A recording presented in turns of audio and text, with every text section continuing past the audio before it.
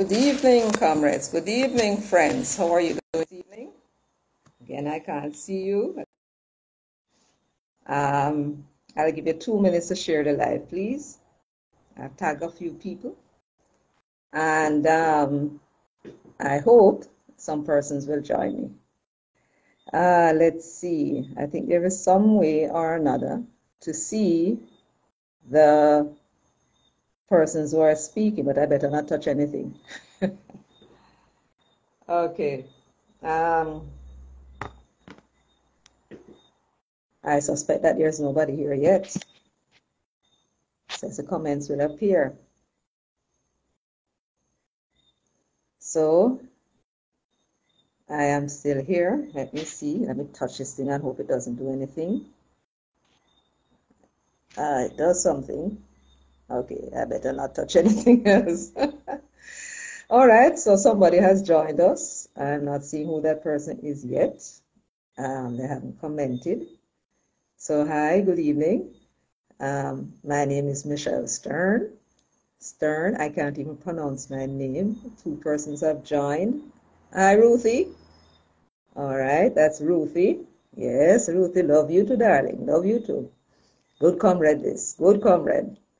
All right, anybody else? 3 persons. Yes, there you are. Yes, you're here. You're present. Good to see you, Ruthie. Anybody else? So, can you share the live, please, Ruth? Thank you very much. All right. I hope I am ready for tonight. I spent a good many minutes and hours working on this thing. I like to give myself about a week or so to prepare. That's how long I took. I think I took maybe about 2 weeks in the first live. Just doing research. I was never felt satisfied that I had the information, and I don't like to work without information. Okay, there is, I do believe that is Nikki, Comrade Nikki from Westmoreland. Western, I believe. Hi, Nikki. All right, so we have 4 persons. All right. Can you share the live, please, Nikki? Can you share it with the other guys? I'm unable to share it in the group. Hi, Nikki. At least maybe I can, from the laptop. Let me see.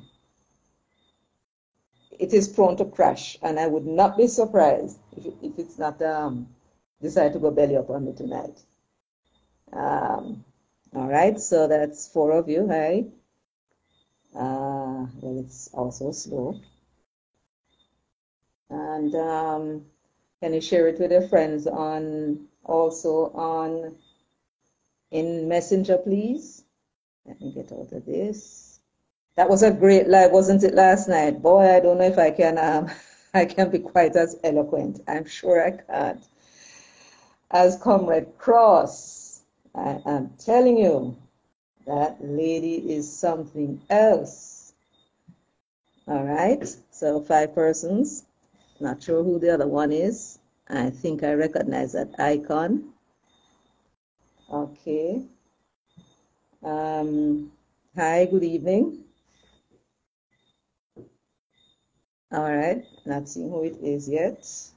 Let me see if I touch that there. Oh, Riona White. Hi. Oops. I almost put you on, Riona. All right, so let me see if I can see myself. Hello, can you share the live, please, ladies? I see Comrade Cross is on, sporting the crown. Can you share the live, please? See a few more persons coming along. Tonight we'll be speaking about what is being called a policy document, which the writer of it, at least he's the chairman of the commission that wrote it, for some reason didn't refer to it as a policy and vision document, although the words policy and vision did appear in it. All right. So can you share the live, please, ladies? Let me see now. I've been on for how long now? Let's see. Let me touch on the button up there. 5 minutes. 2 more minutes, and I suppose I should continue. Let's see. Oh, where am I? Can't even find myself. Lord, sorry for me. Where am I? I am here. I'm using a laptop and I forgot where I go to find my profile. My own profile. I think I click on that button.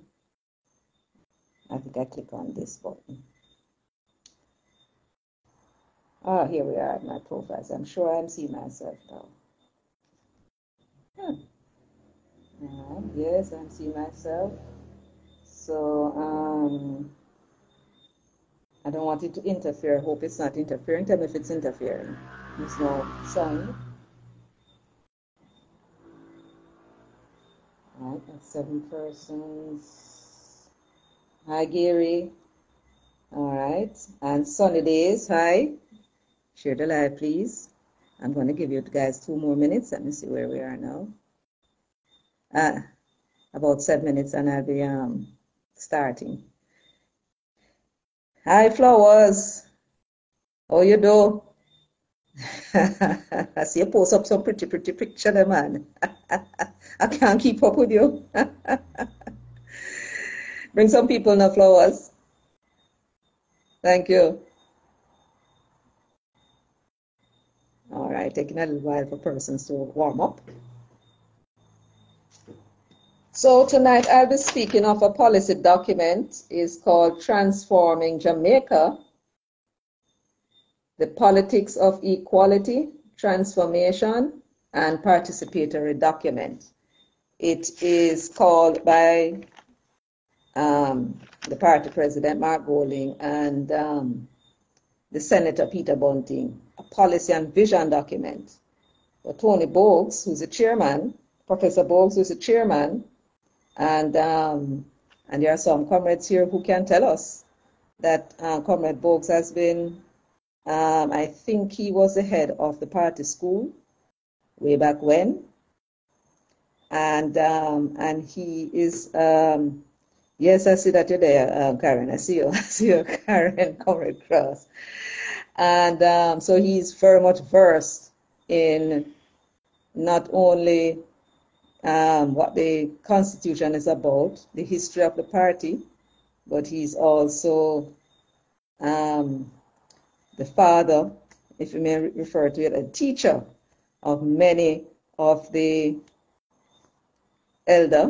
older comrades who would have gone to that those party schools. So I guess when he was asked to prepare this document, based upon how he worded a section of it in the introduction, I get a distinct impression that he has this, well, he knows that it's unlikely that the delegates would vote.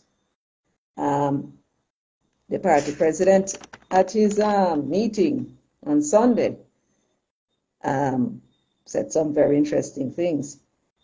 And in my humble estimation and fervent hope, we will adopt that document. Fervent hope. He seems to have some doubt too, because clearly Professor Bogues would have told him the thing I want to want me to put together, boss. Going past. Now, I am sure I turned off notification. I hope it's not interfering. And there is a notification that came through just now. I can't do anything about that now. So I hope you can see me well. No interference yet? All right, so let me begin. So this policy commission was set up in order to each party president usually, they come with their own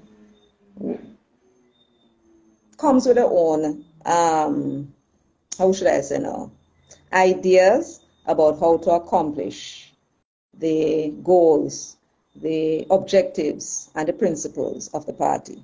It's a Democratic Socialist Party, a socialist party, a Democratic Socialist Party, and you guys call yourself, and so do I, a socialist. And so each president would come with their own ideas, their own about how to uplift the people, because that's really what socialism is about when you boil it down to the how should I put it now? When it comes down to it, that's what it is all about. So this document starts by saying, It go on. So we can go and let me know and go back to my audio. now there is something going on here. Can you hear now? Well? She's a researcher in anything. Yeah, Narval, you seem to touch the wrong button, so I'm going to take you off now, okay? Okay. All right. Stop going live with Narval. Now, what does that mean? They'll still be able to watch your broadcast, okay? Okay, sorry about that. Narval is the man who makes me laugh every time. All right, so the document begins by saying that there was, due to the electoral loss in 2020, there was an appraisal committee report that analyzed the loss. And in that report, it was noted, and I'm reading now, that there was a lack of clarity about the ideological and philosophical bases of the party, lack of identity. Now, when I saw that, I said to myself, what do you mean lack of identity about the ideology of the People's National Party? The lack of clarity? I don't understand that. I mean, surely, guys, tell me, do you know what the ideology of the People's National Party is? It's a Democratic Socialist Party, right? That's the ideology. So when I'm talking about lack of clarity, it is not the membership that is not clear about what the party's ideology is. The identity of the party is that it's a Democratic Socialist Party, and you call yourselves, as members, socialists, right? So you have your identity, and the People's National Party has its identity. It's a Democratic Socialist Party. So what are they talking about? Who it is that lacks this clarity? Let me put it to you this way. The only lack of clarity that they could be talking about, since they're talking about the election, an election is basically about messaging. It must be the message that is being put out that lacks clarity about the ideology and the philosophy of the PNP. Now, who it is that is responsible for messaging? You would say that would be the leadership, right? All those persons that they put in the campaign committee, I guess they would have been the ones that would put the messaging together.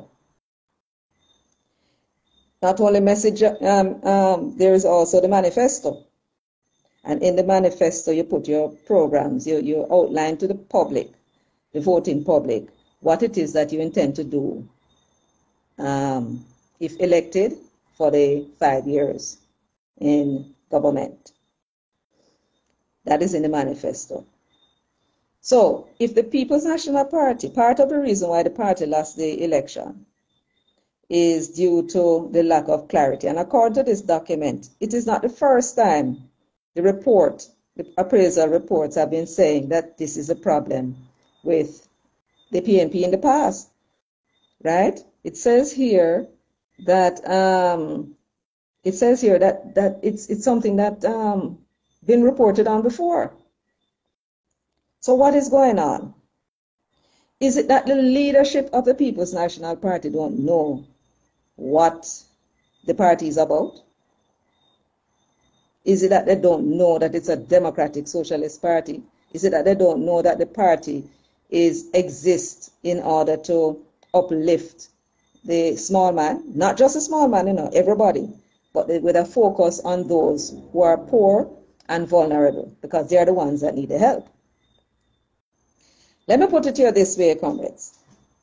If there is a lack of clarity in the messaging as it relates to the ideology and the philosophy of the PNP, it must have something to do with how they're putting the messages together. Are they putting the message together based upon the party's stated philosophy, or are they putting it together to win the election?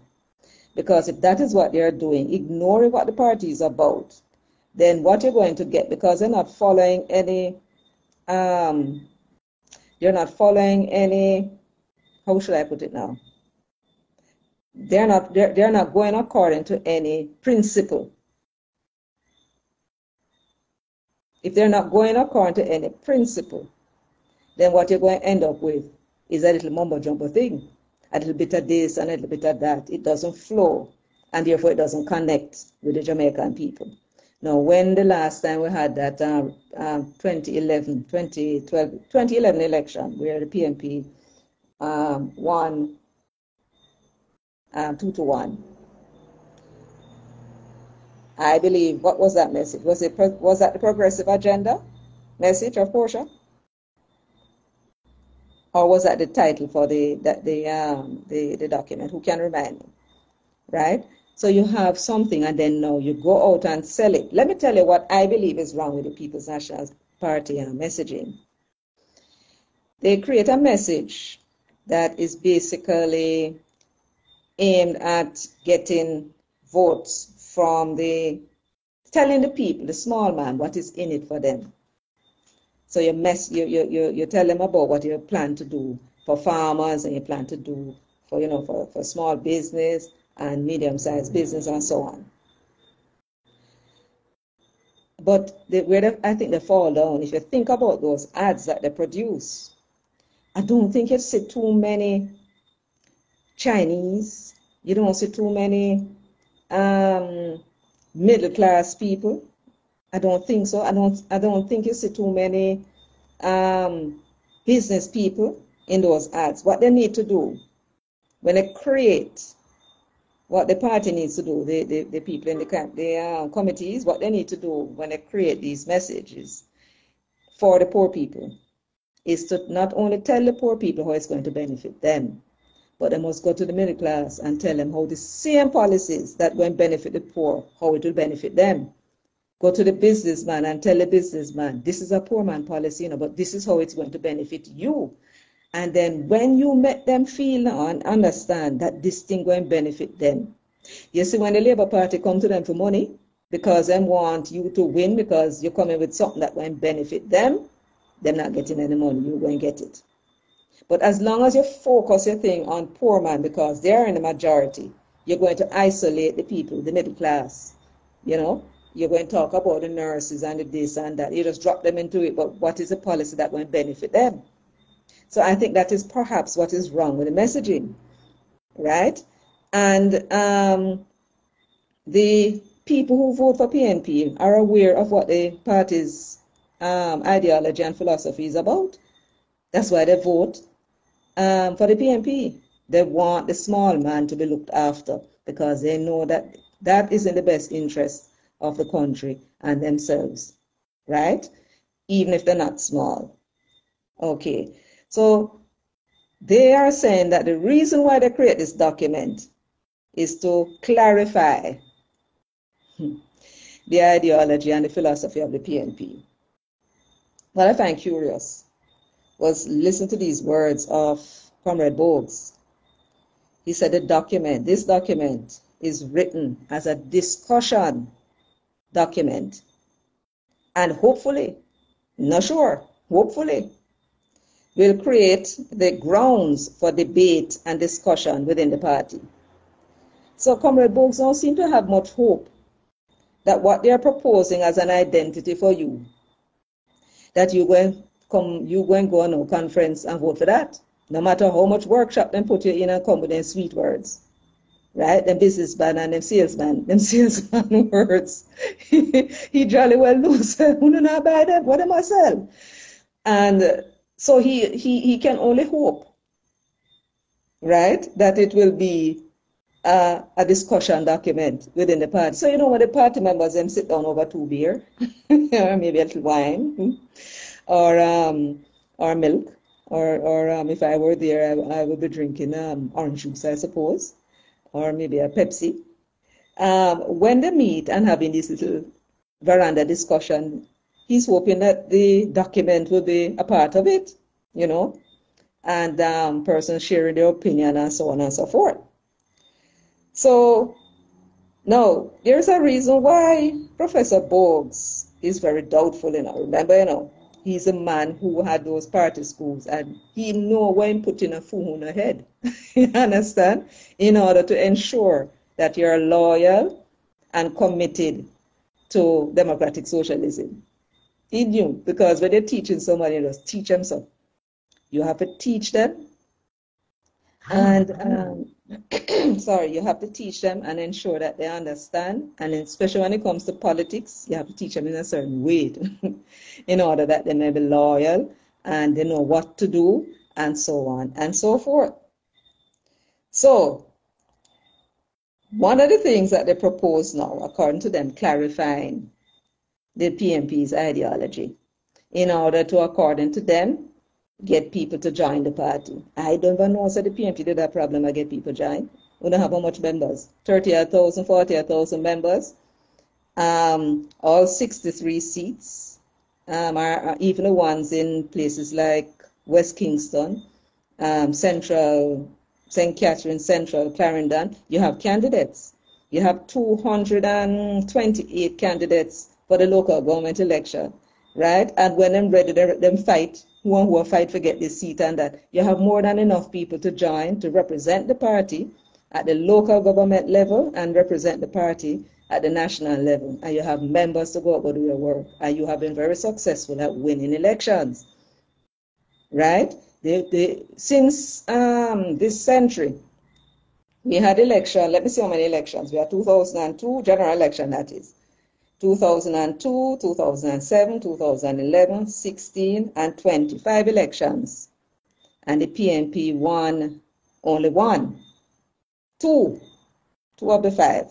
They won 2002, and they won again 2011. 2016 and 2020, in my opinion, especially 2016, that was a sabotage job by the same people who sabotage a party on election day, in order to lift themselves up into the leadership, because the Rise boss been having this, what Comrade Cross call it, wet dream since he was a youngster at Campion, that he wanted to be prime minister. His fantasy is to become prime minister, and he's trying to see if that dream and that fantasy can come to pass. Right? So in the process, he made some money along the way out of favors of the PNP, apparently. So we hear him, FinSat business, right? And he was determined by any means necessary. Man broke a war upon the party, And whereas these members of parliament have scruples, because I don't know if man can fight war with scruples, he never have none. War, the man a fight. So whatever he had to do to win, he was going to win. You don't fight war to lose. Where anybody ever hear that? You fight war to win. And when he realized that the stocks of the labor rights were down, because he must seem like when run poll upon Dr. Phillips and the PNP, he run poll upon Andrew, and realized that Andrew lost all of the support that he gained over the 2011. Right back to where he was coming from. And if they're not voting for the labor rights, chances are they'll vote for the PNP. So they had to do something about it. So making the party look disunited, as they did in 2016, because they had a very strong leader, it was risky business indeed to try and go in the field and sabotage a party. I don't think he had that support. I think he was able to gain the support when he challenged, he now knows who it is that support him, right? Through the challenge. And he could now expand this little coup on the People's National Party. And an election there, I'm sure Comrade Cross has not told us everything that she learned from comrades on the road, going into these areas. And I tell you something too, it's not only the PNP people know, the labor rights know too. Because each one of the PNP workers that were supposed to be working have a labor right counterpart. The runners for the PNP, you have labor right counterpart. So when they see all these funny things going on, I hear PNP people telling PNP workers, telling PNP people so they mustn't vote. All of that would have gone right back to Andrew, you know. They would not have known what it meant until the night of the election when they said the devastating wipeout. You think Andrew was going to keep a thing like that to himself or in the labor right? When the meeting with them with the big shot people, the financiers, all of that will be talked about. The man them sabotage the party to rat, you know, boss. And they would say, what you talk about? Me say, yes, and tell them exactly what happened. All of what was coming from the ground, from the labor, indoor agent, outdoor agent, all of them cluster managers and what have you, and runners. When them running up and down carrying people to vote, they must see a PNP runner, and they must have wonder what going on. When Andrew and the other laborites tell these people, business people, that them boys had sabotaging one party, nobody think that that is a secret. You know, nobody chat people business like Tapanaris. Every one of them would know about it. Until it get to the ears of the PNP donors. Why is the PNP not getting any money? They heard. They heard. Why is it that Mark Golding was the government is having summit or whatever you want to call it on crime and having it on COVID and the opposition is not invited and nobody in the private sector don't say that can't work? How come? And when Mark Golding is complaining, they all heard and nobody come out and said this can't work. Them still go meet with the government with it to their exclusion. They all know. So the party can't get no money because they're not going to spend no money. Make them go find their own money. They ended up having to go to the diaspora hoping that them don't know as to whether they get money out there. So yes or no, I wouldn't know. Right? Now, back to this document now. So in the document, there was introduced this phrase called democratic left. You see it on Mark Golding's page when he was talking about Arquette, what's his name? Arnett, the comrade Arnett. Don't remember if it was his memorial or birthday or something. Talking about this democratic left. You see, Mark Golding, not like socialism. Don't use the word for purpose. He don't like the word socialism. Now, if you don't like the word socialism, and the People's National Party is a socialist party, how am I going to like the People's National Party? You can't like the party. And you are socialist, how am I going to like you? You don't like you. That's why you see the man go around the place and look so extremely uncomfortable when he's in the company of too much orange people. You understand? No.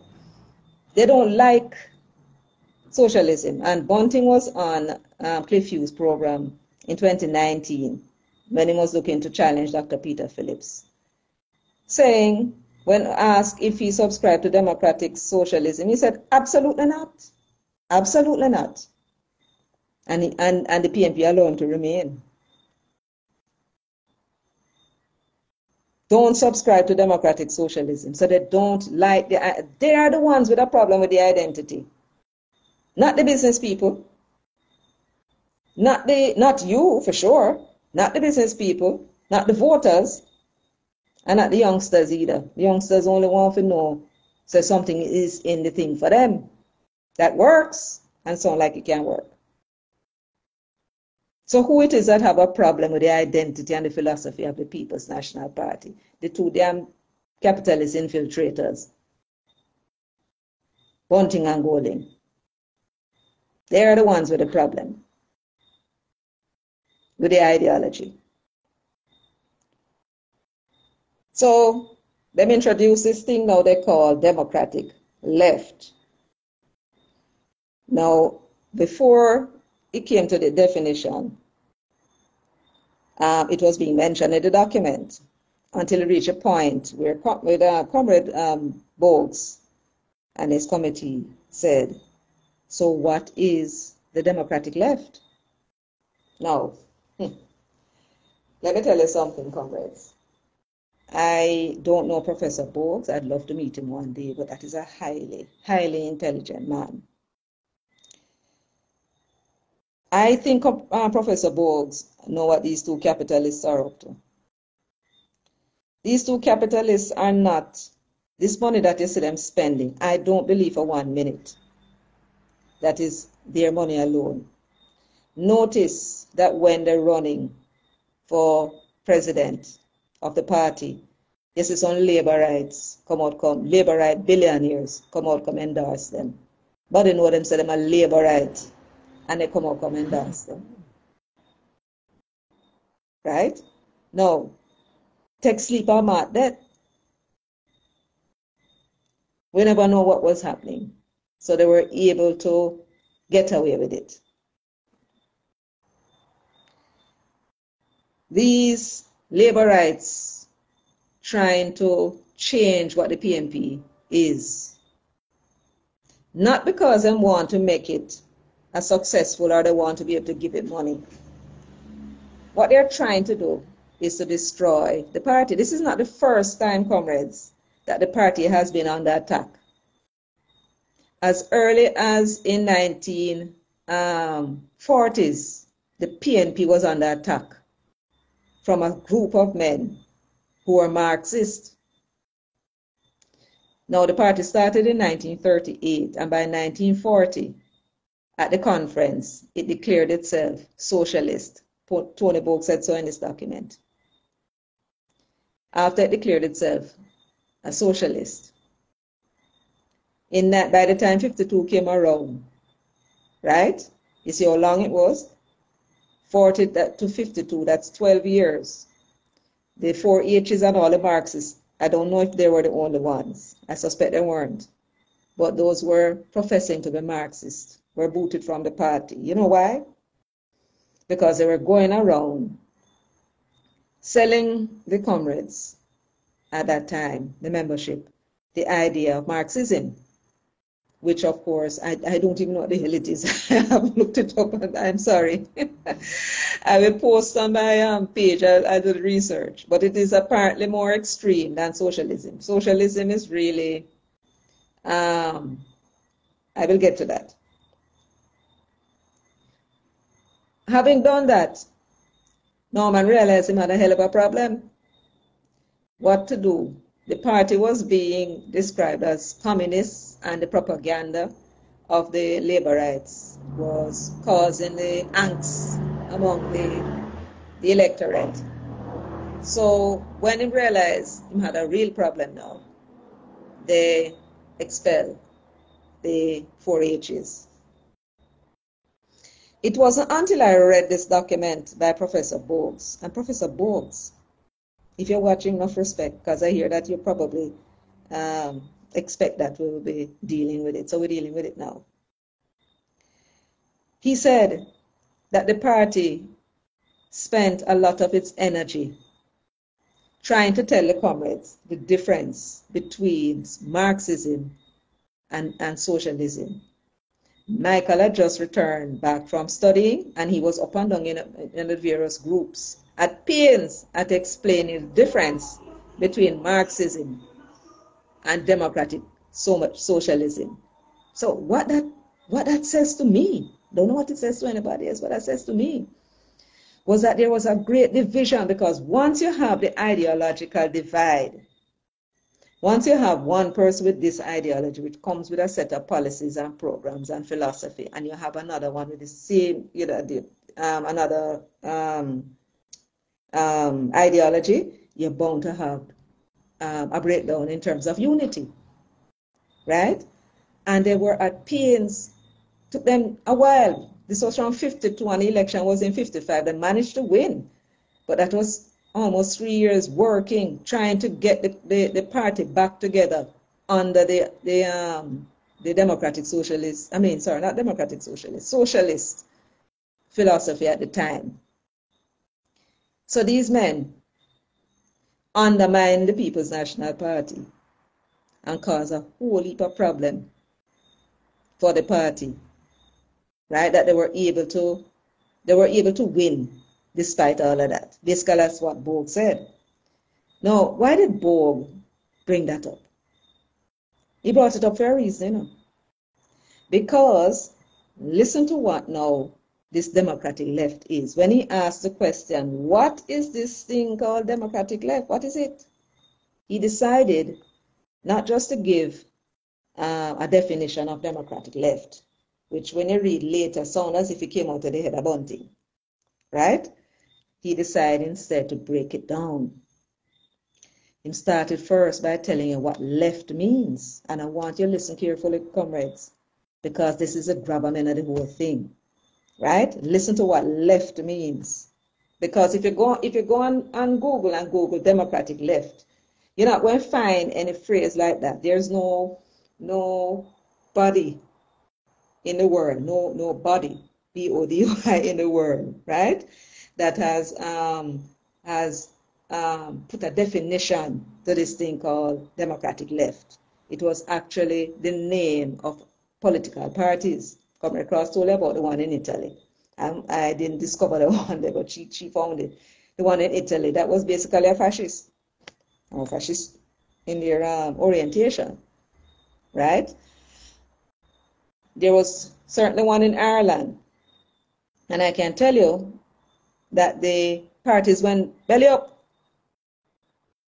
They went defunct because it is not an ideology. Democratic left is not an ideology that is recognized. What not recognized? There's no meaning to it. It's just two words jumbled together and then call themselves by that name. And because there's no clarity about it, it's not an identity, whatever the hell them use it to do and identify themselves by. The Irish people weren't buying it, nor the Italians apparently. So they went belly up.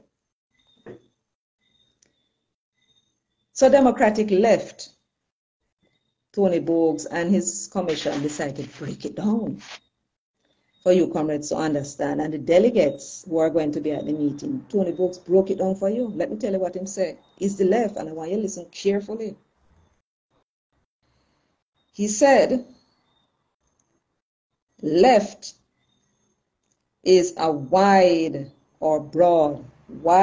spectrum of political ideas, from socialism to Marxism. Let me read that again. When you talk about left, what is it? The left is a wide spectrum of political ideas, ranging from socialism to Marxism. It means the left is socialist, communist. These are you have these three spectrum. You have the left, you have the center, and you have the right. And where this left and right business came from, apparently it came out of France and their parliament years and years ago, back in 18-something, early possibly, maybe before that.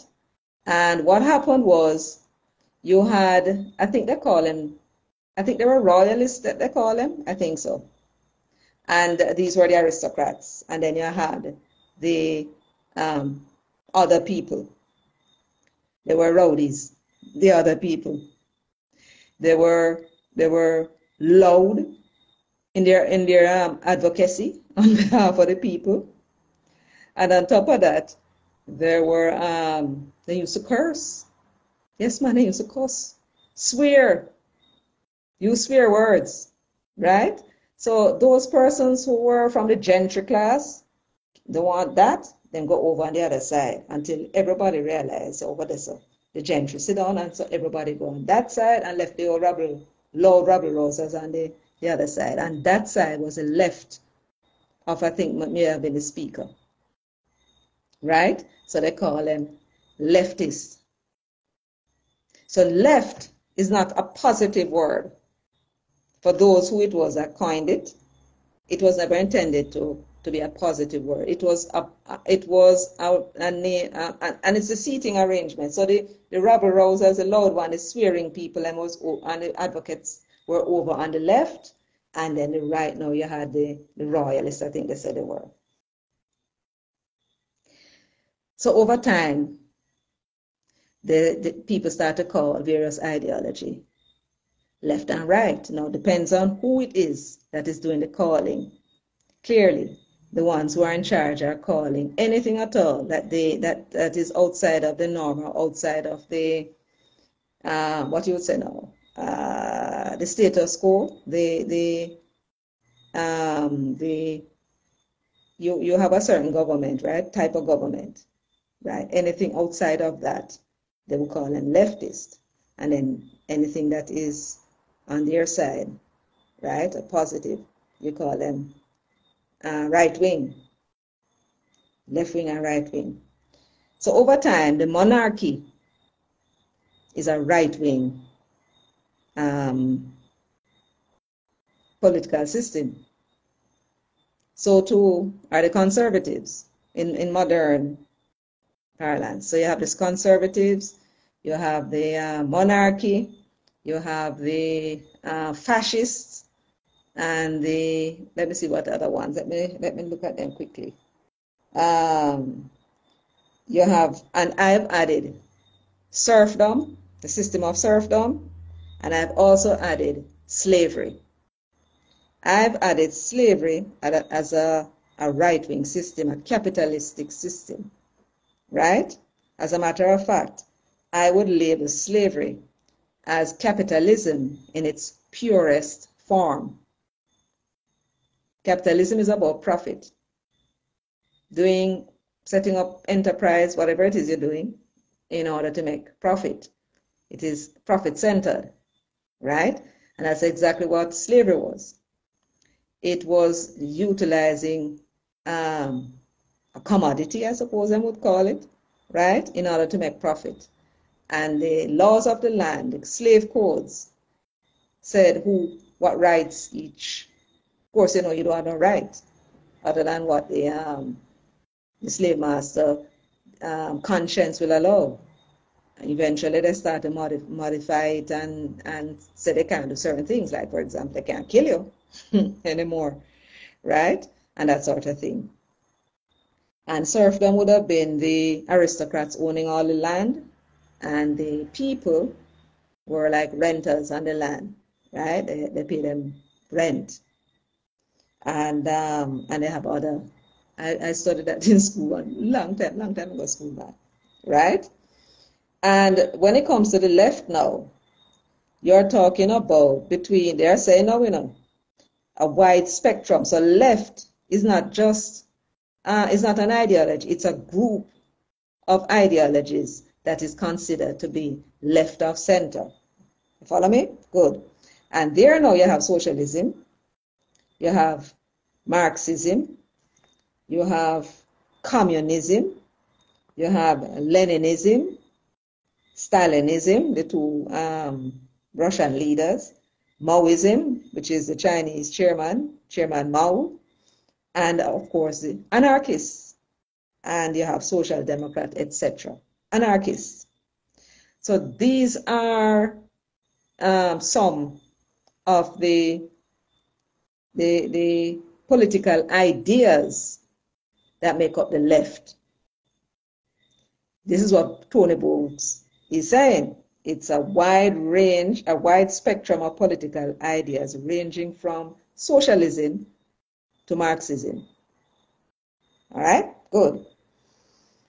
Then he went on to say now, to be a democratic left party. For that, them I call PNP now, you know, my love. Democratic left party. Nobody not call democratic socialism anymore. But democratic left, democratic left. Yes, my child. To be a democratic left party is to return to an ideological ground in which the left is a broad spectrum that stands for social change. What the hell that mean? Well, comrades, make I tell you what it mean. It says, when they call the PNP a democratic left party, they are saying that it is to return to the ideological grounding, right, in which the left is a broad spectrum. So in other words, they are saying that the left is a democratic left party comprises socialists, communists, Marxists, Leninists, and all them, anarchists if possible, and everything, every political idea that is on the left. That is what this is saying. That is what they are saying here. Tony Boggs is telling you, look here what you hear them say later on in the same document about unleashing entrepreneurial this and entrepreneurial that. When you use the word democratic left, you're opening up the People's National Party to any and everybody who is on the left of center. That is a soup, a recipe for disaster. Because you're talking about now a situation where you have the Marxists, the communists, and the socialists being invited to come join the party. You can't stop them. To come confuse the whole process, create division, and mash up the party. Now, I don't know if Mark Golding and Peter Bunting recognize this. I'm sure Bowles explained it to them. I'm sure he explained it to them. This is what you're doing. You can't call the party democratic left, because when you call it left, left has a meaning. If you're talking about political ideas, left has a meaning. It means that it's not just socialism anymore. Now remember now, you know, when Norman and the other members, the comrades in those days, the PNP just started in 1938, 1940, they declared the party a socialist party. They would have looked at all of the political ideas at the time. And they would have decided based upon what we are about, because them start them thing first and say based upon what we are about looking after the national issues, a nationalist party. And it's all about policies and programs that benefits the whole society, but with a view especially of lifting up the masses, the poor man. And based upon that, the system that most accurately describe what we are is a socialist system. So what they did was to pick one. They picked one of the philosophical ideas of the left, socialist. They pick one because you cannot have a party that have a whole heap of different views. It's not going to work. Even if you have one, right now you have everybody that is declaring themselves as socialist, and you still have arguments in the party because you have persons who maybe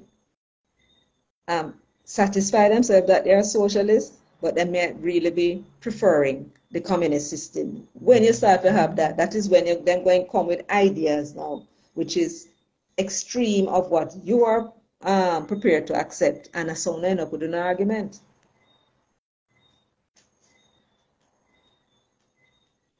So you cannot have a system, a party, a political party that is heavily dependent upon unity because you have to go into government and put programs in place, and you need everybody on board. You can't have people go yes and people go this. So when you're ready to put the thing in place, it's not going to work because the people not going to all agree. The PNP selected socialists. When, by the time Michael came, he declared the party in 74, Democratic Socialist Party, and reaffirmed it in 1978. Listen to what them say. So Democratic Socialism was declared in 74 and again in 78. Listen to what this thing says. We embrace them. We embrace them enough. See, comrade? As if to say, oops, give me a second. The phone is running hot. All right, I have to hold it now.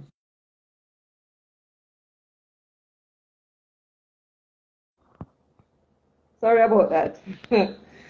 I tell you, man, thing is getting hot. How long I've been on? Long time. Let me get going. So, if they say we embrace the Democratic Socialism Declaration of the PNP, can you imagine? While proclaiming, listen to them now. Listen to what this committee set up by Mark Golding. And by the way, the owner of the party, Peter Bunting was in it, He was part of the commission and sit down there and to make sure that whatever it is they want, they're going to get, right? And both just make sure. Then put it there, because they know that people are PNP, not fool, And they're going to read between the lines and understand it, right? Them say, we embrace them while proclaiming a wider political identity needed for these times. So they're saying again, bold, right? That there is a need for a wider political identity. Wider political identity is talking about you must know taking communists, you must taking anarchists, you must taking Marxists, right? How many years after Norman? What is it? 60 years? 70 years after Norman took out some Marxists out of the party because of their political views. Then decide to then change that and make it possible for Marxists to come into the party. Concrete near him. This is exactly what happened at that time.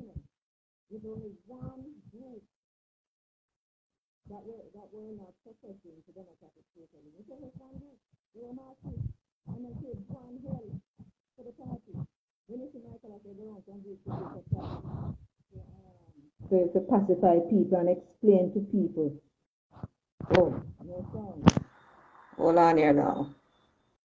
Oh, let's see what happened.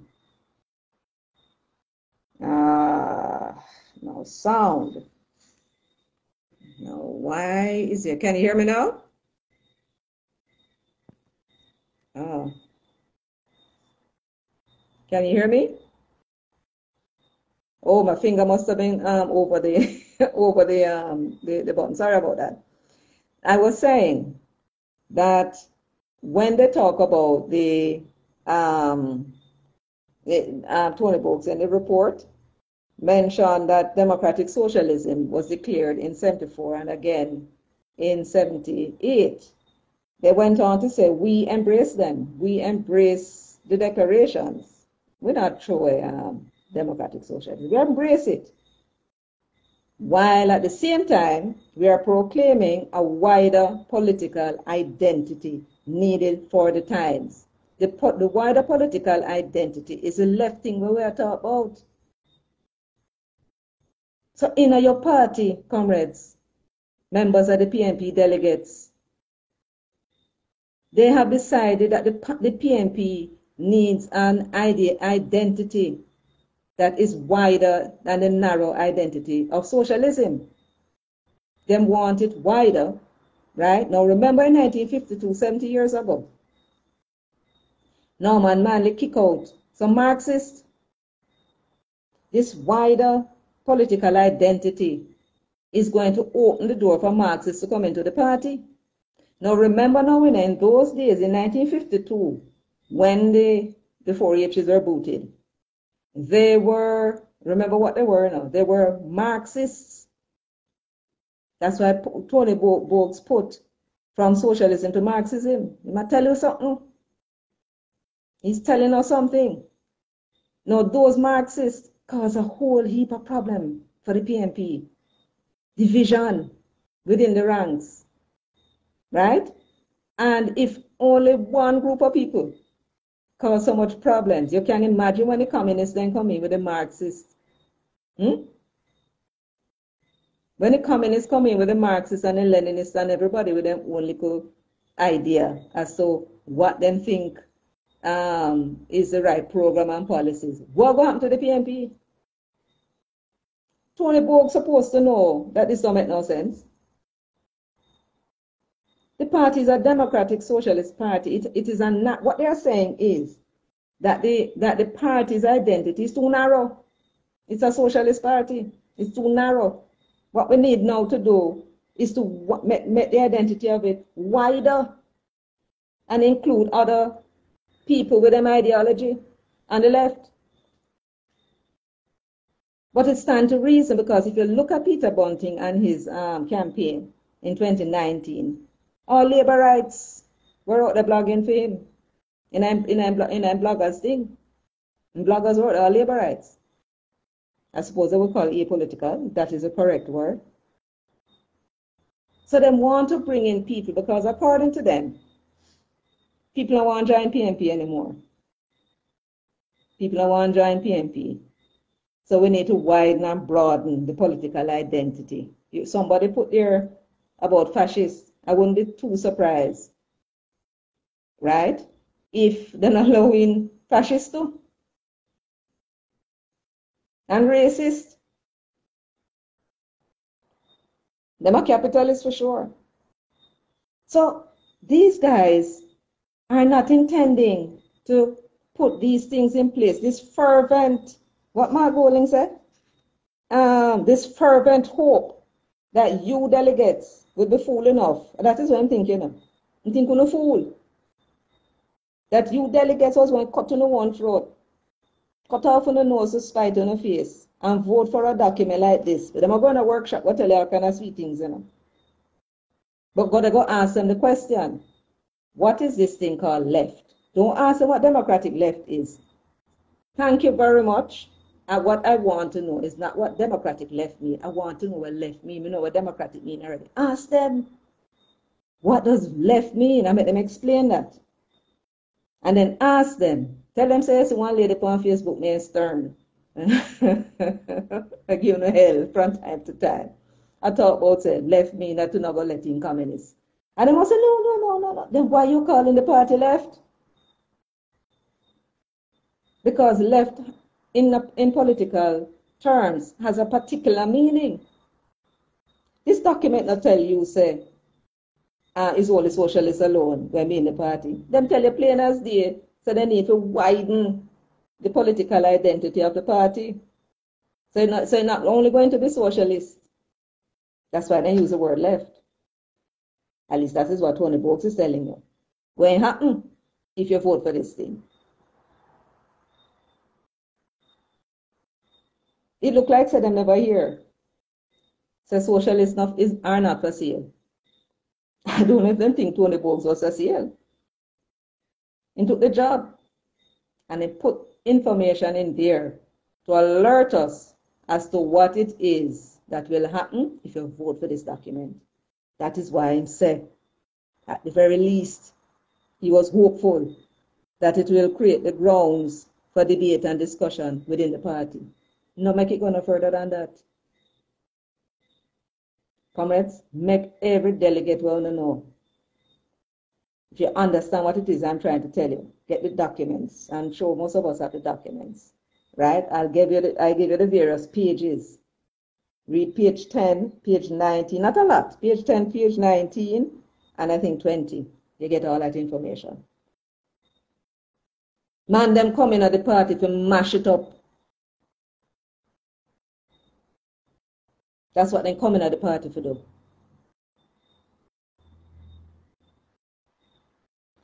Let me tell you what I think happened.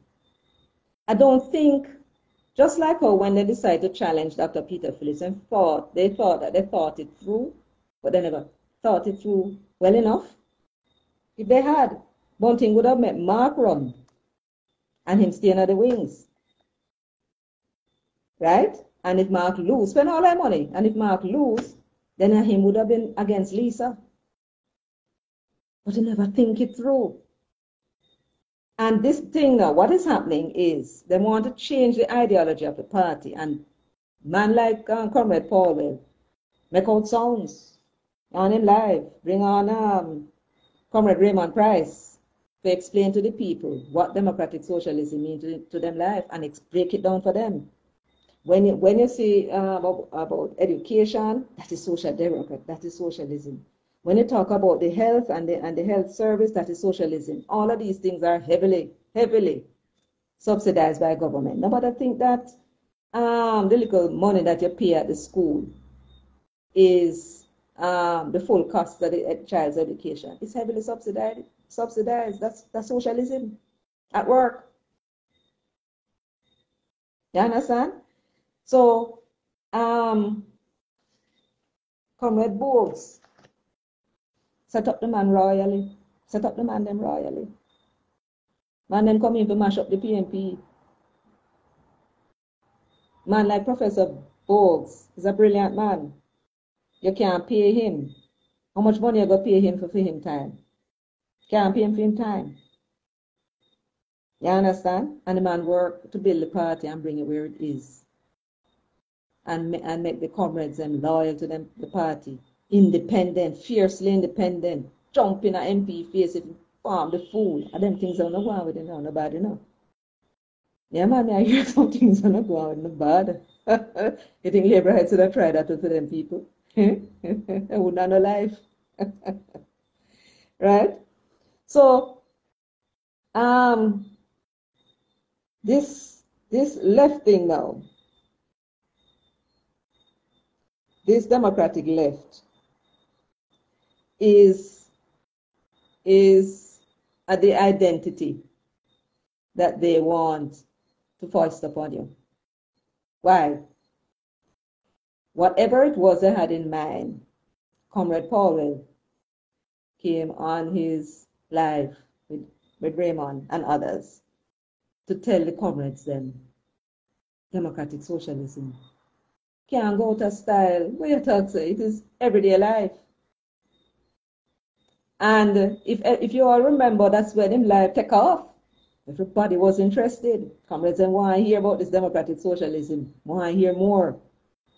You remember well? Yes, man. So them had to backtrack. And in backtracking, somebody got cute and decide maybe what we can do is just call the party by a different name. They must meet at 80 Lady Musgrave Road and hatch up that plot. Call it by a different name. A compromise. And somebody suggested democratic left. And go look it up and know, say it no mean nothing. It's not an ideology, no meaning. Which now gave them the freedom to put a meaning to it.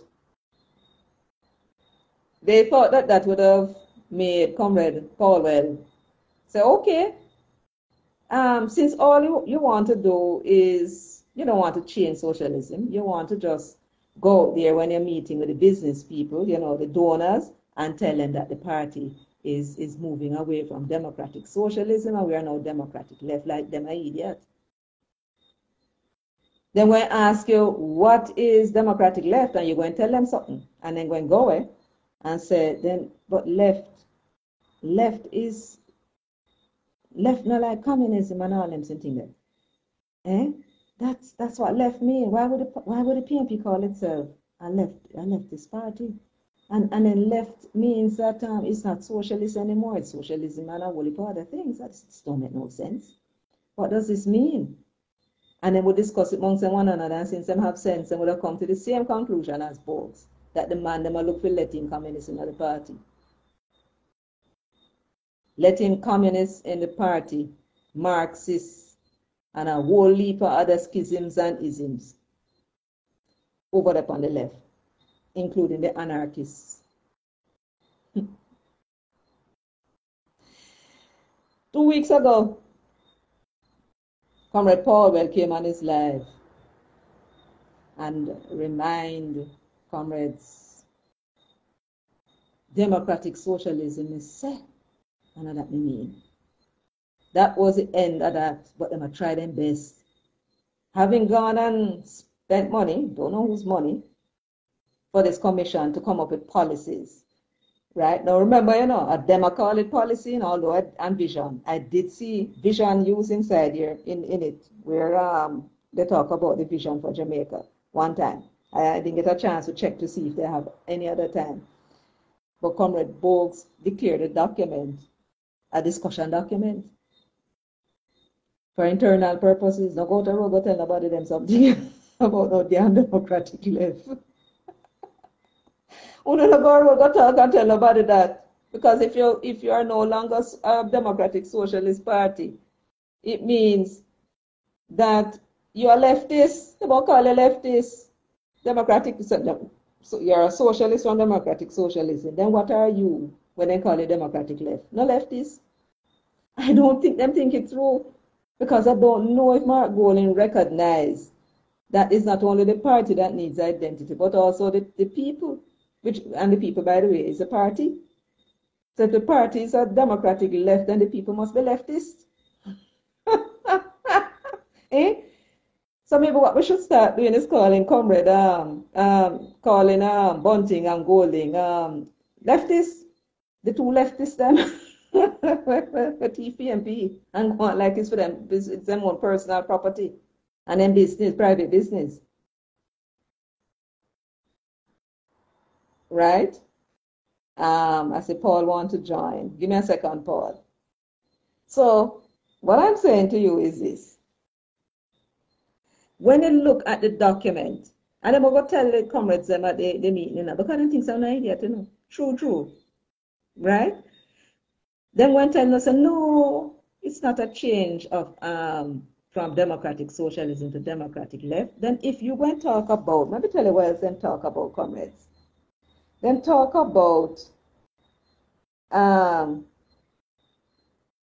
listen to this. When we talk about them proclaiming a wider political identity that is needed for the times, they also went on to say that identity returns us to what the party has always been, a party of the democratic left. Lie. When was the PNP a party of the democratic left? When? When was the PNP about communism and Marxism and socialism and all them the super political ideas? When? Who put that piece of garbage inside that could talk what the PNP has always? So I'm trying to tell the delegates them. So we stray from what we were before. We were always a super confusion, Yes, but we had communists and Marxists and so on. That's what the party was about. So we need to return to that. Huh? That coming like when them go down in some of the constituencies, them with the little newbie candidates running and tell them all kind of crap. Tell them to go spend money in a labor right area. Spend them, man, get $23 million and I spend it in a labor right area. At like a labor right. Take your money. Then take your money. And when election time come, him had nothing to spend. There were risers I needed, no? Give him wrong advice. But this is what is happening in this document. Bunting and Golding want to give you advice and tell you, so you must go vote to turn the PNP into something them called democratic left. Right? To broaden the spectrum of ideas of the party. What the hell is that about? And them are capitalists? Why would they want to do that? Why two capitalists want to do that, except to mash up the party? If you want evidence of it, go read this document. Page 19, you can start from the first page. Just read it. Full of fancy words and like it's a sales pitch. Right? When you look at the document, democratic socialism was mentioned 5 times. It's a 37-page document. And most of the time when it was mentioned, 3 of the time, it was talking about the history of the party. One time they were talking about it in a survey. And another time they mentioned it pertaining to the survey. when it came to the words democratic left, I counted 11 times, and that is not including the title. 11 times it was mentioned in the document. Them not use the socialism to describe the PNP. Them talking about the PNP as a democratic left party, as a democratic leftist, and appear that the man them having in the document here. That's what I'm having in the document. When it comes to the word equity, no, Mark Golding, no, at his conference, spoke about the document when I'm talking to his people. Bogues is the chairman of the commission whose goal, listen to what Mark saying, whose goal was to craft a 21st century policy and vision document that is guided by equitable, economic, social, and political development.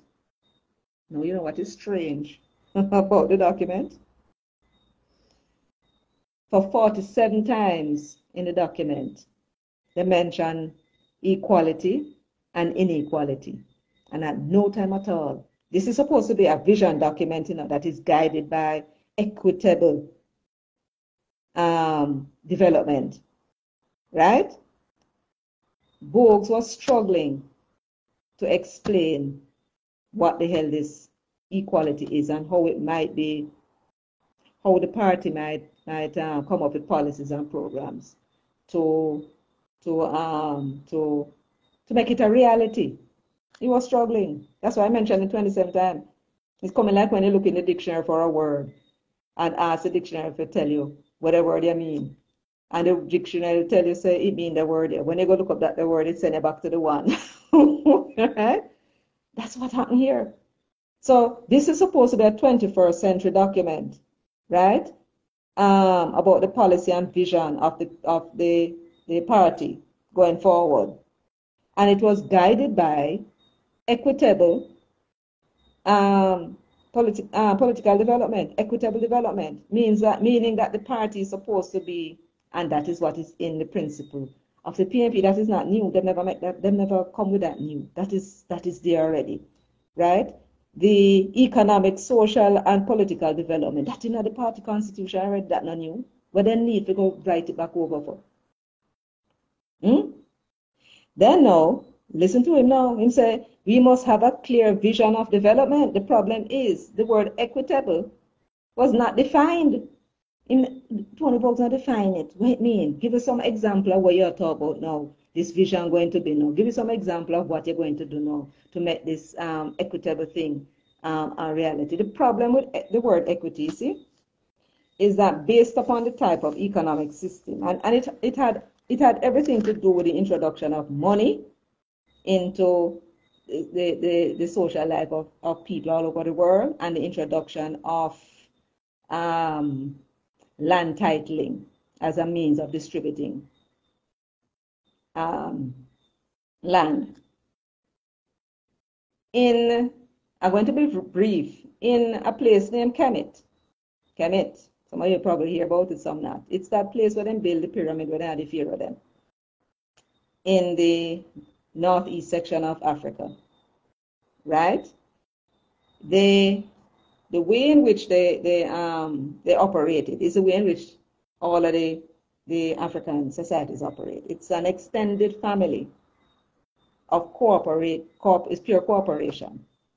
So what happened was they were in an area called, they were at the foot of the Mountain of the Moons, I think is what they call it, in Uganda, that area they come from. And they decided, I'm sure what happened to them was that they got the calling to go further north. And they went further north, settled in Nubia, and then they went further north and settled in the Nile Delta, right? They call the river Happy. Now they went there, not because they wanted a better life, they went there for knowledge. When they look up into the sky, rain of all of them, the places are desert. When they look up into the sky, it's as clear as ever, no clouds. And so they could study the stars. And because of the cosmology, we know that they've been there for thousands and thousands of years. They're talking about great year, which is 25,000 year cycle. Them can't know that unless them observe it. And it can't be one observation, it must be several. I say at least 75,000 years them pharaohs been sitting on that throne.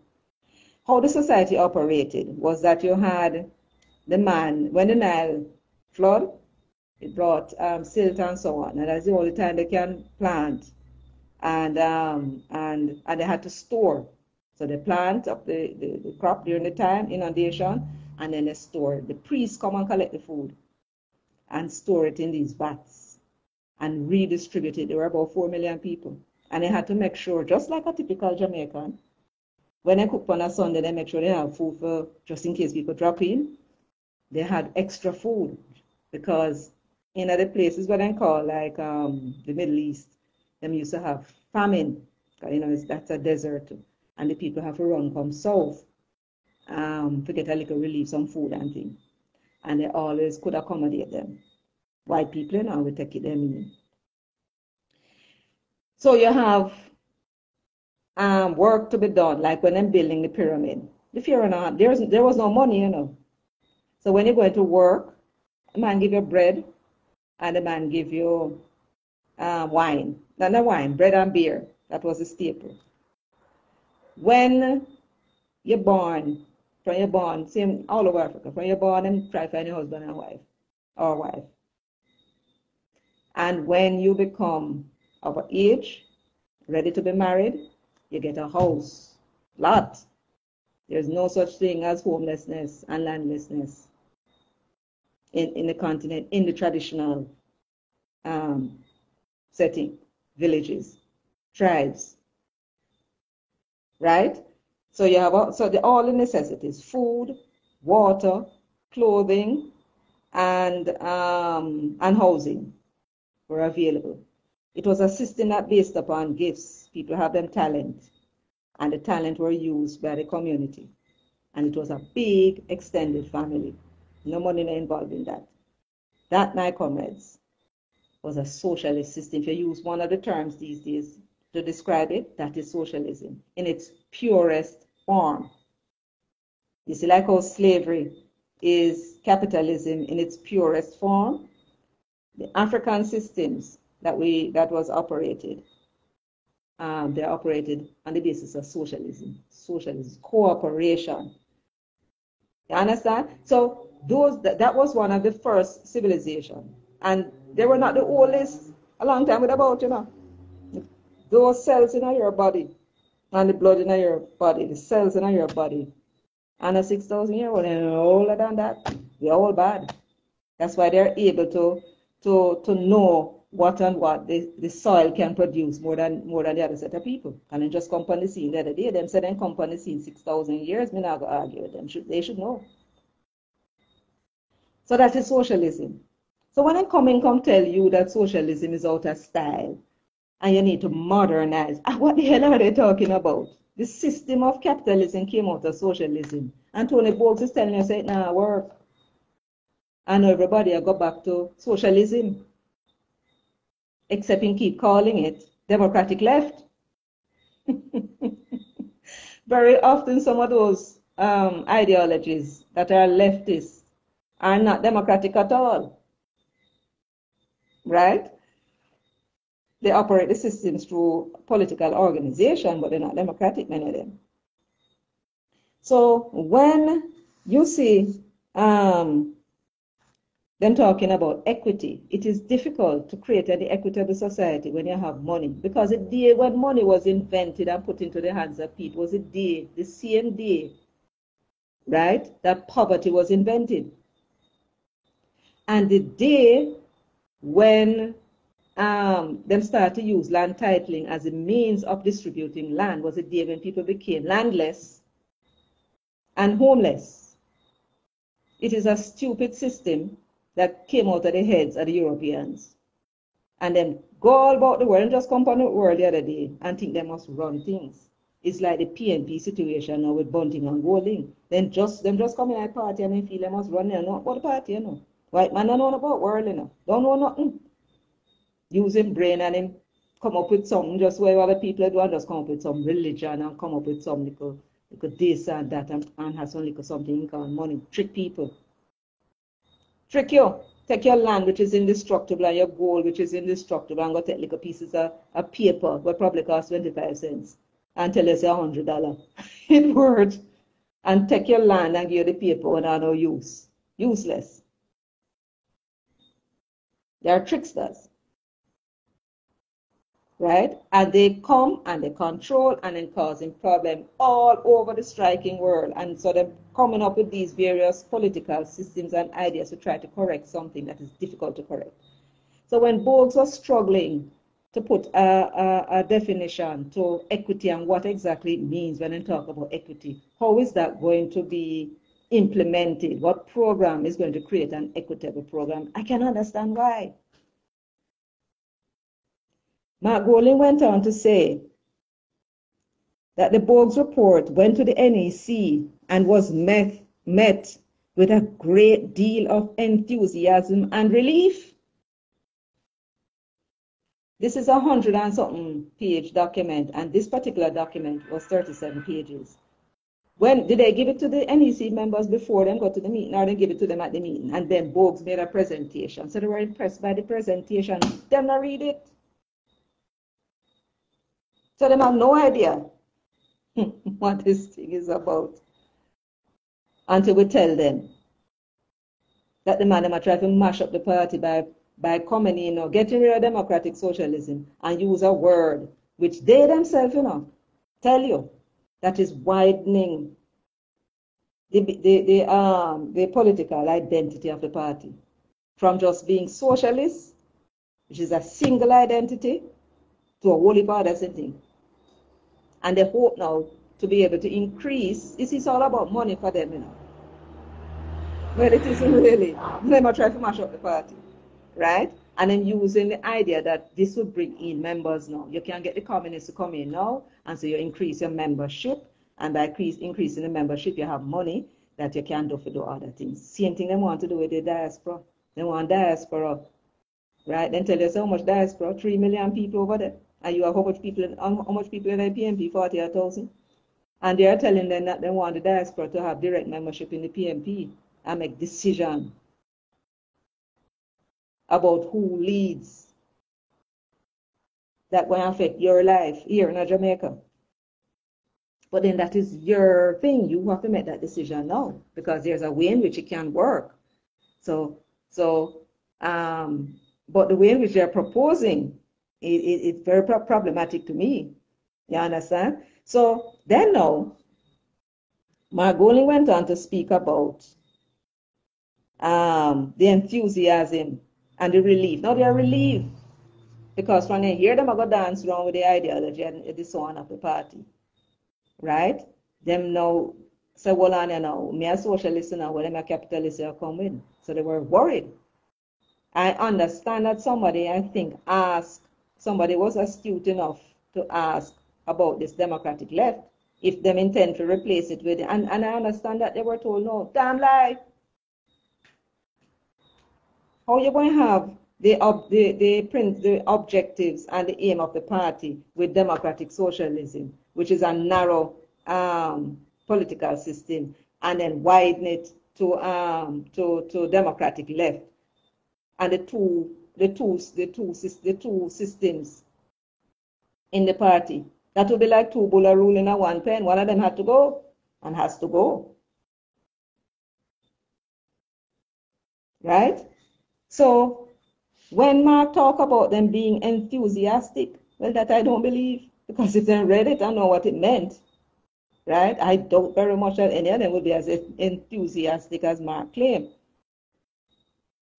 And if they were so enthusiastic, I'm sure he wouldn't go on to say, and in my humble estimation and fervent hope, we will adopt that document and it will become our philosophical charter and will guide the programs and policies of the People's National Party. Whatever you were told at the NEC, that the democratic left was never intended to replace democratic socialism, Mark Golding is telling you something else. Mark Golding is telling you that when you adopt this document that they are calling policy and vision document, that what is in it, if it is adopted, if you adopt it by voting for it, right, it will become the philosophy, the new philosophy of the party, and it will guide the programs and the policies of the People's National Party for years to come. Listen to the generalship now. Because when you go and ask what the Democratic left is, if you allow them just to ask the Democratic left, this is what they're going to tell you. To be a Democratic left party, remember Tony Bogues already described over here what it means to be a Democratic left party, right? That it's going to widen the political identity. Over here, so now, you get a little sales pitch, like a little salesman come to your door and sell something to you, right? To be a Democratic left party today means that the party practices, all of our words in a bossy, comrades, that the party practices a politics of equality, which was never defined. And no example given as to what that means. Right? So it's just a little word and fling out there. So the party will practice a politics of equality and social justice. We know what that means. To transform Jamaica, which is what the PNP was always about. And this is a piece they add now. And to unleash the local and Caribbean entrepreneurial energies to create new industries and re-envisioning of some old ones as the catalyst to the economic transformation of Jamaica.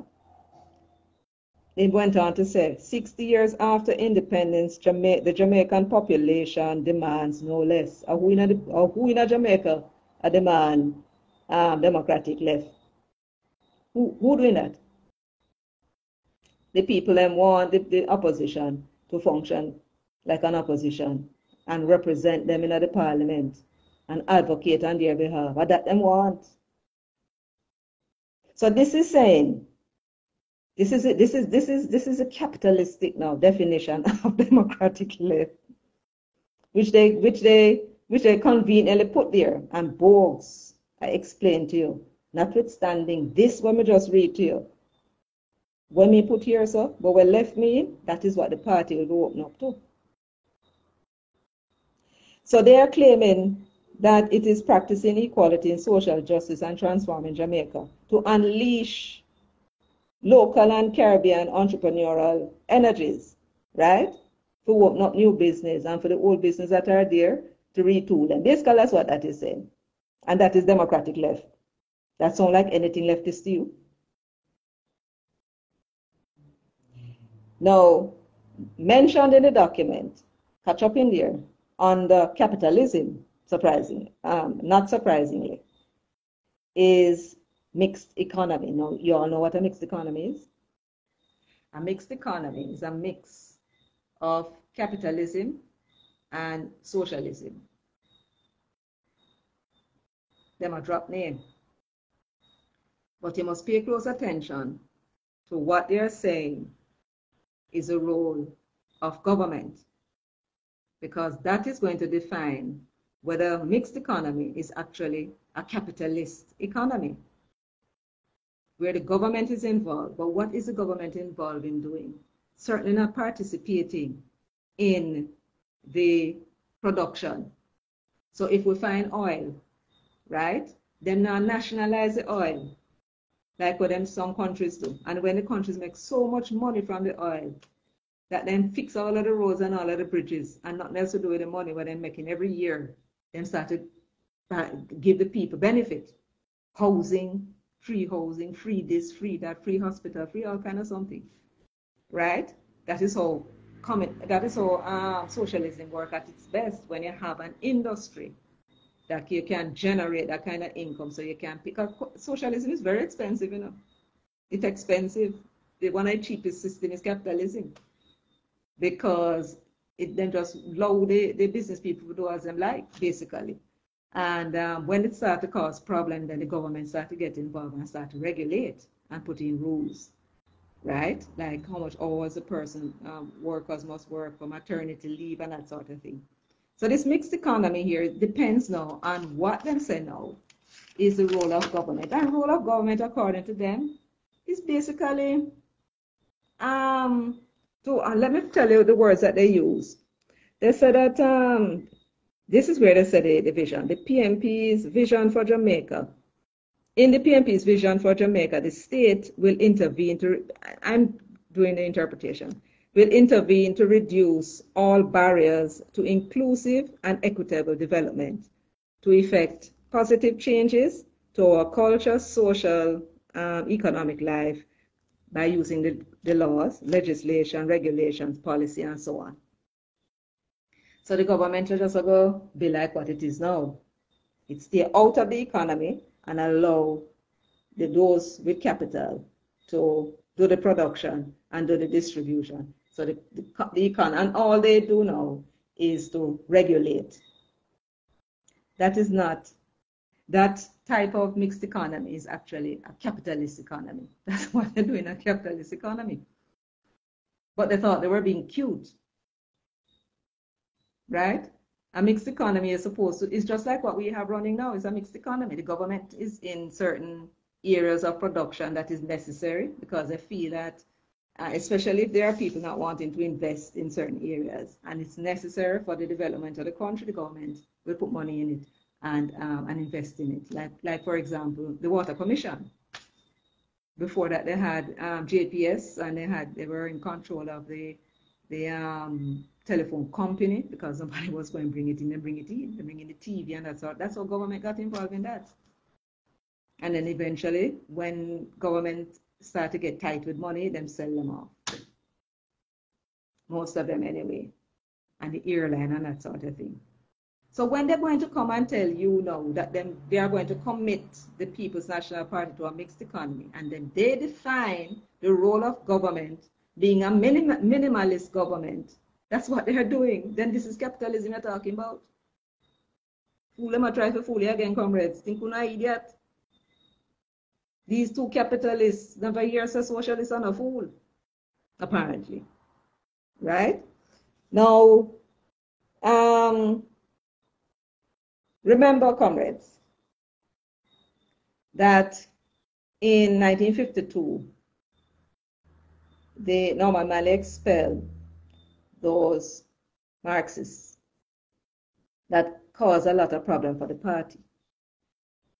In terms of the unity, they had to spend a lot of time, that's what Tony Bogue said in the report, trying to get the party back together, right? If you go to that private session meeting and you're going into those workshops, just ask questions. Don't ask them what's democratic left. Ask them what left mean, what is left, because you understand that is talking about communism and socialism and the other set of isms and schisms, right? And then you make the decision whether you want to move from being a socialist to being a leftist. And if you want a soup of confusion in the PNP, like what happened in the early 1950s and 40s, with people with varying different ideology, coming into the PNP. By the time we argue and quarrel and carry on over them, the people there. I mean, we're doing it now. We're just the two capitalists in the party. Can you imagine when the super people come in and they are claiming that this is going to widen the prospects because of another one join PNP? That you need to widen the political thought of the party in order to bring in people. We never know say PNP shout at people. PNP country, and these two capitalists will come tell you, say, you need people to come in. Who them want to come in at the party? That said them now come because it's a socialist party. Then them all come because it is called Democratic Left. Or who then? Does that make any sense? Well, comrades, for those who are going to the that meeting, that private session meeting, right? Ask questions. Tony Bogues basically saying that this piece of document here should be spoken about in party circles. Now go to road with it. and he explained to you what the word left mean, and then him explain what democratic left mean. Meaning to say that this is just a bunch of leftist people, all sorts of super people coming into the party, but that them subscribe to voting, democracy, right? Now, I'm going to tell you this last point now. This very last point now is something that I found curious, and I know that some comrades will be very disappointed if I don't mention it. It's a very curious thing, because they're saying that they're going to be forming this program they're calling Democratic National Progressive Alliance, right? To form alliances, make I tell you with the people in the form alliances and partnership. According to them, they'll be partnering with political parties, civil society association, faith-based association, community-based association, professional association, the diasporas, charitable organization, human rights activists, academia, and research group. And them said the reason for it is they want to be able to achieve realignment of the society, laws, the state, education, infrastructure, politics, and government. What I found strange about the name is that it doesn't sound like a program. It sounds to me like a political party, or a political movement at the very least. Democratic National Progressive Alliance. Now let us look at the meaning of these words individually, because they're individual words stuck together. Remember now, we know they're saying that they're going to be having alliances, meeting of the mind with like-minded people, right?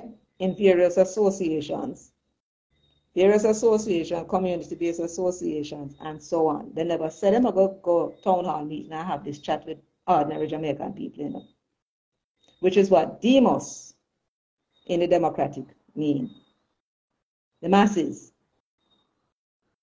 So they're having a limited meeting of people here, limited amount of people. They're not having this discussion and this alliance with the entire Jamaica, the masses. It's just a few people. So therefore, what is the use, what is the purpose of the word democratic in this name? All right. So they might see it and they can rally back and say, well, what it really means, they might say, is that all of this, it would be a democratic process. Everybody be able to put in a little pence worth. All right.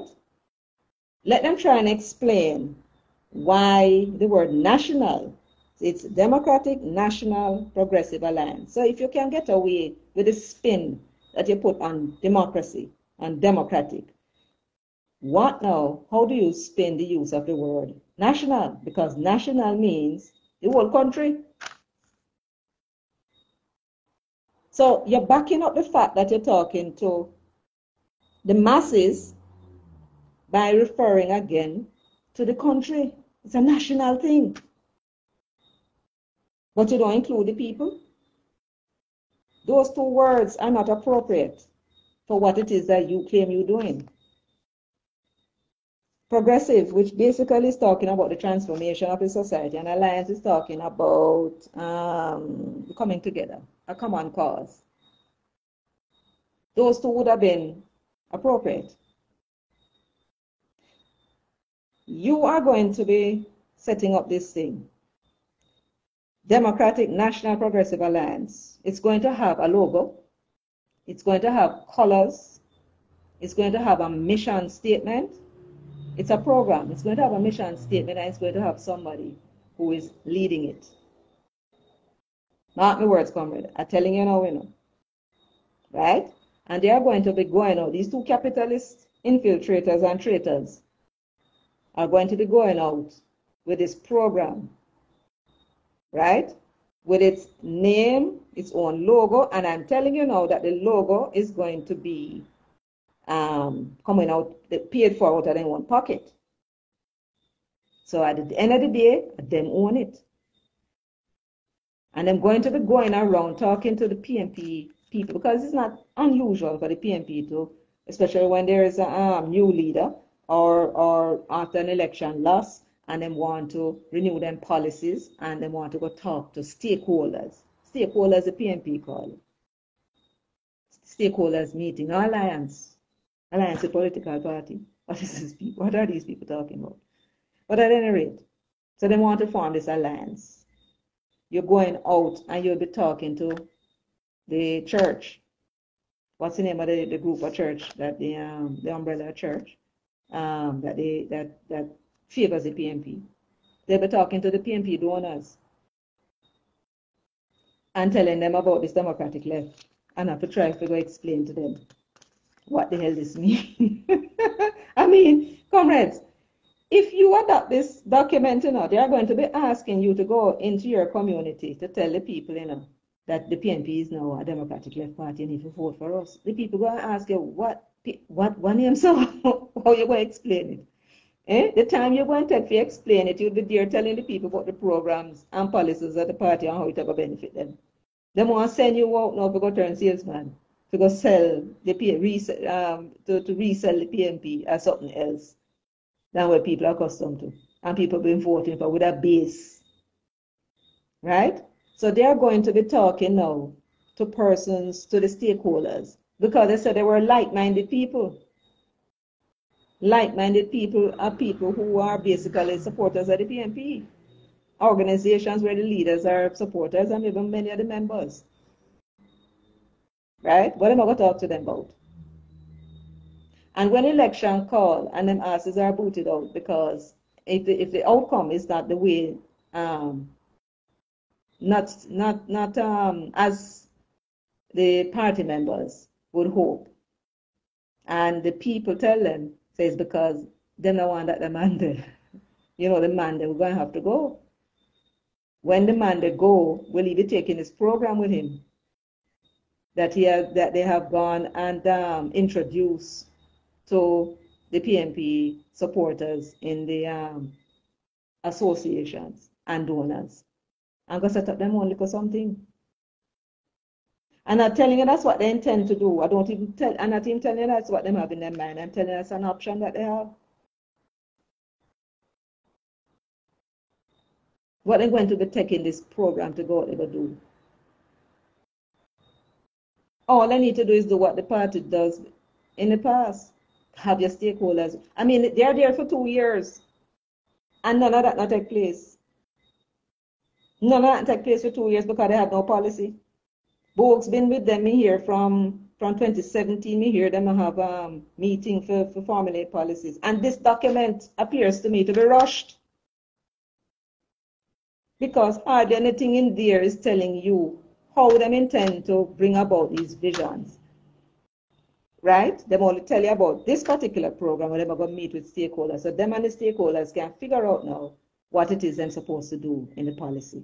Because they have no clue, and this document is just a whole heap of something with a whole heap of words about equity, drop words, equity and transformation, and all them something there. Right? Let me see how long we're going on for.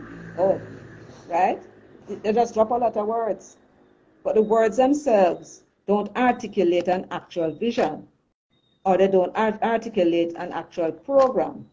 And there's no policy that is involved in this document. It's just a whole heap of words.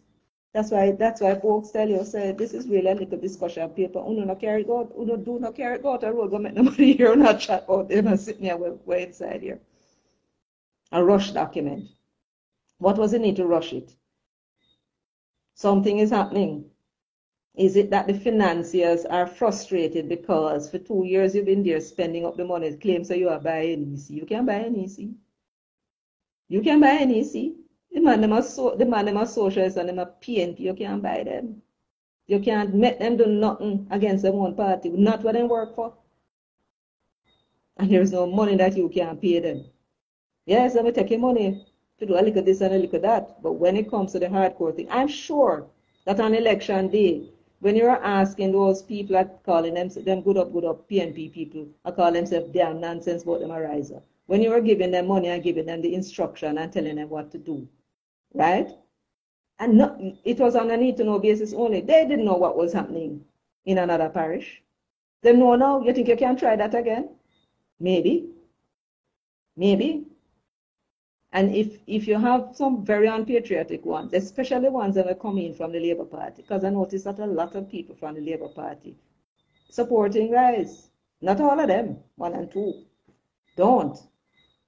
Right? So when election time comes now, there is a grave risk that these people may use the same tactics that they used before to make sure that certain people that they want to lose MC lose the seat, so that they can put who they want to put inside here. And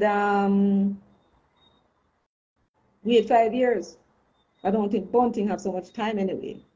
So I doubt if that would be a strategy. Them actually really desperately need to win the election. And if they win the election and buy themselves some more time, because when they win the election, none of these people who call themselves authentic has any clue as to what will happen after that. Because these people are on a different mission. Anyway, comrades, make we watch and see what happened over the weekend. I hear that the conference is going to be carried by NNN. I don't know if there's any TV coverage. I have a feeling. I wouldn't be surprised if there were not, especially if they think that they're going to be resoundingly embarrassed if the comrades don't turn up on at the public session. That would be very, very embarrassing, and I'm sure they don't want we to see it, because we got on real bad when we see these things and insist that this man must go. I don't know why Mark Golding holding on. I see the man in the church over Portmore looking like Alice in Wonderland, totally distracted and totally like him not into it. And the man hang on, seeing where I hang on for, after he established the how would we put it now? He is one of them who established the criteria for being party leader. That if you say you can't win, if you take away yourself. And him say you can't win. It's not like Peter Phillips. When Peter Phillips go crowd of people around Peter Phillips, nobody name no follow this man. This man has nobody following behind him except 1 and 2 little people. And therefore he has no legitimacy and no reason to be calling himself a leader, because a leader has a whole heap of followers. The man no have no followers. Bunting no have none either. When Bunting go with him, there's still nobody out there. So he has no credibility, no legitimacy. There's nothing that describes him. Or he can use the words and say, I'm a leader. Where am I lead if you don't have no followers? You're not legitimate, Mark Golding, if you don't have no followers. Where you hang on pan it for? This last crusade, where you're trying to get this piece of something you call in vision and policy. When Tony Bogues, who is the chairman of the commission that you set up, telling you that this is a discussion document that him expect to be spoken about inside of the party. And you come elevate it and I call it policy to fool up the comrades then. You're going to tell them, say you need this now in order to implement the vision for Jamaica. Vision for the PNP and for Jamaica. What vision? What vision is in there? You need to let go the party boss. You need to go back to your family. They need you. Go back to business. Because they don't serve no useful purpose. There is no legitimacy. As a matter of fact, I went met this last comment. The delegates, they need to go back to the delegates to ask the delegates if they still have, go back to the delegates, Mark, and ask them if they still have confidence in you. Go back to them. The delegates need to be consulted. Don't have the party hang like this. Don't have it hanging like this. Go back to the delegates and ask them, just make it just you one. But I'm going to tell you something, Mark Golding. You see, if the quorum at the private session is less than 25%, the delegates would have spoken. You see, if the turnout at the national arena is less than the quorum of 25%, the delegates and the membership of the party would have spoken. You don't have to have a contest for them to send you a message, and say, I don't want you. And that will be the cue to tell somebody with guts in the party to take them chance. How about somebody with nothing to lose? Take a chance. If those people don't want to take them chance, because them thinking about a future. What kind of future Paul could be thinking about? Man at 60. So what if in trying him lose? Marky, I don't think, Philip, though, you should do it, because I don't think you can win an external election. Too much baggage. Right? But somebody need to get the guts and go to the delegates and allow the delegates an opportunity to say, you see, the delegates, information that are available to the delegates today, they never had it then. If they had it then and they made the decision to vote for Mark, all of this wouldn't be there. So you need to go back to the delegates and see if you still have them support. But as I said, even if that don't happen, come weekend, the quorum that you're going to have or fail to have, that is what is going to tell you what the delegates think about you, right? And you're going, just like how the democracy right now is under threat because of the apathy. You'll be under threat. It's just a matter of time for somebody to have the guts to step forward. And when they step forward, you'll be history. That's all I have to say. Good night. Comrades, thank you for tuning in. Thank you for watching. I hope I didn't bore you. But I hope you got some information that you can work with. And I hope we put some explanation on this document. And if the delegates get hold of the live, or you can tell the delegates what your views are. Hopefully you can read it, and you can explain to them better than I explain to you, hopefully.